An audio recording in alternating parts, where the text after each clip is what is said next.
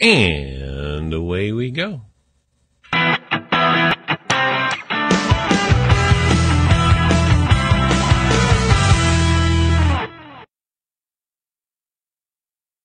there, everybody. Good morning. Welcome to today's installment of 7 Minutes in the Morning. My name is Thom Rigsby, the Unashamed Non-Conformist. How you doing this Tuesday morning? Very well, I hope. It is bright and sunny outside. Already been out for a few minutes. It's a little muggy here where I am, but other than that, it's all good. Hey, look, some special announcement today. We have a new winner in the First to Say Hi contest today. Vicki Morris, you are the winner. You beat Joe. That's fantastic. That that alarm thing is really working out. You can do what Vicki does. Set those notifications so that you know when I go live. You can do that in Facebook, isn't obviously a great place to do that, or on YouTube, or in Stitcher, TuneIn, iTunes, anywhere that you listen to the show. Go ahead and like it, share it, and set those notifications so that you can know when we go first. Hey, and there's another Vicki, my Vicki. Good morning, my dear. And Joe, sorry, buddy. You lost out to Vicki Morris this morning. Oh, well. Look, I'm considering a special contest to give people a little extra incentive to dethrone Joe. I know he doesn't mind. It's a challenge. I don't know. We'll talk about that as we get deeper into the week, but there might be something extra in it for you. Just continue to listen this week. Find out what that is. All right. So yesterday, we were talking about comparison and competition, and today, the title of today's show is What to Focus on Next, because as we were kind of, excuse me, as we were kind of working through that topic yesterday, this whole notion of focus comes up anytime you start talking about comparison and competition. So here's the thing. What do you focus on next? Stop worrying about what to focus on next. Focus on what's on your plate today. Right? Have you ever bought a car, thought about buying a car, and like, wow, that's a really cool car. I've never seen one of those before. What do you call that? I like that. I'm going to get one of those. Nobody else has one of those. And then literally, as you are driving the thing off the lot, 3 of them pass the street in front of you. You ever notice that? That as soon as you start paying attention to something, maybe you've never heard anybody talk about a particular TV show. You start watching it, and now all of a sudden everybody's talking about it. There's this new piece of software. You never heard a word about it, and you mention it to somebody. Hey, I found this new thing. It's fantastic. Yeah, I've been using that for a long time. What's wrong with you? Right? So there's this part of our brain called the reticular activating system. That's what it's responsible for. It's kind of responsible for answering questions and pigeonholing the responses for us. So, yeah. So it could be that part of our brain. It could be what you focus on, the energy you give out into the universe, it gives you back. Whatever the source, the very practical answer is that where focus goes, energy flows. Not original for me. That's a Tony Robbins quote. That's in the title today also. Where focus goes, energy flows. What you focus on, you're telling your brain, pay attention to this. You're telling that reticular activating system of your brain, hey, I am interested in this question, in this object, in this result. Excuse me again. Help me find and locate information on that. And it will start paying attention. You get, our brain gets so many inputs during the day that it has to filter out the noise, right?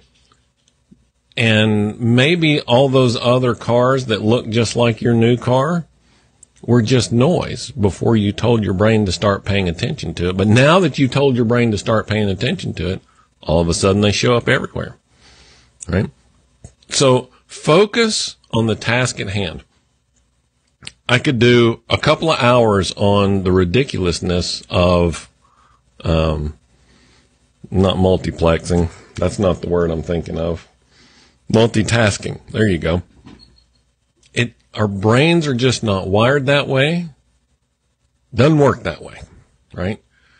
Find the one thing. You're much better off. Find the one thing, focus on that, and then move off to something else. There is something. I'll give you a little tip here. There is a pattern called the Pomodoro method, right? Spend 25 minutes of focused time, energy, and attention on a task, on a problem, on a result that you're trying to create.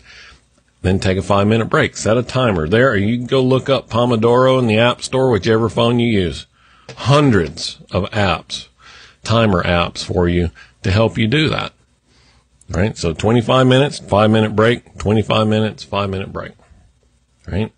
No email is going to come in. No phone call is going to occur. No text message is going to interrupt.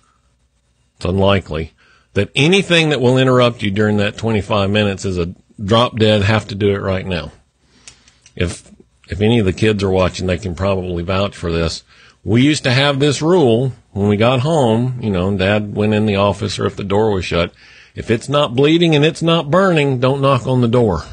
I'll be out in a minute. Right? I mean, we've become so accustomed also by this thing right here. We've become so accustomed to responding immediately. This instant accessibility.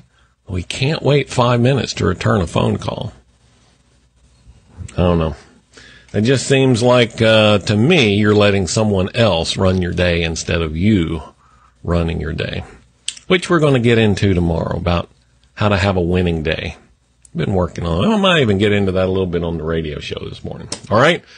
Where focus goes, energy flows. Be careful where you put your attention, because you will create a result, as we talked about last week. It can be a positive result. It can be a negative result, but there will be a result. And where you apply your attention, where you apply your focus, that's where the result's going to come from. As I mentioned, it's Tuesday. That means it's time for the radio show, top of the hour, 8 o'clock on WTKIRadio.com or TalkRadioForEntrepreneurs.com. Either one of those gets you to a place where you can watch and listen. So a couple of more quick good mornings. Hey, Jeff. Hey, Catherine. And hello, Abby. I thank all of you for joining. Catherine says, when you turn your focus to something, then you'll begin to see that wherever you look. So focus on the possibilities. That's a great point, because we can also focus on the negatives. Right? If we focus on the obstacles and the reasons why not, guess what happens? More reasons why not show up.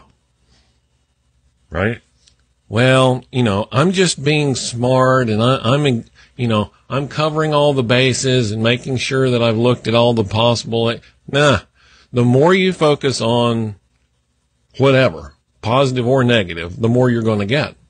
So if you focus on the reasons why not, you're going to get more reasons why not. Like I'll have to put it on my Instagram feed. There's a sign up over the door right there. There are a million reasons why not. Only one good reason why. That might be my Instagram post today. I'll have to go look and see what it is. There are a million reasons why not. Only one good reason why.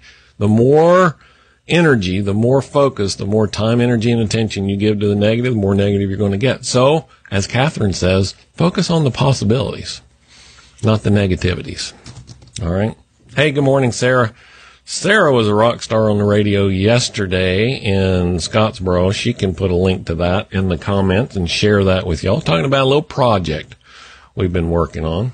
Thanks for that shout out yesterday. All right, that's it. Radio show, top of the hour. I got a boogie so I can get down there. You guys tune in. TalkRadioForEntrepreneurs.com gets you to the right place. If you can't make that, the replay is always available. You can still go and watch it even on the replay. And I expect you to be back here tomorrow, because tomorrow's Wednesday. Yeah, Wednesday's far enough in the week. I'll tell you the prize. If you get to dethrone Joe on Friday, you get a prize. I'll tell you what that prize is tomorrow, so be sure and tune in. Until then, you have a terrific Tuesday. Terrific Tuesday. I'll talk to you tomorrow.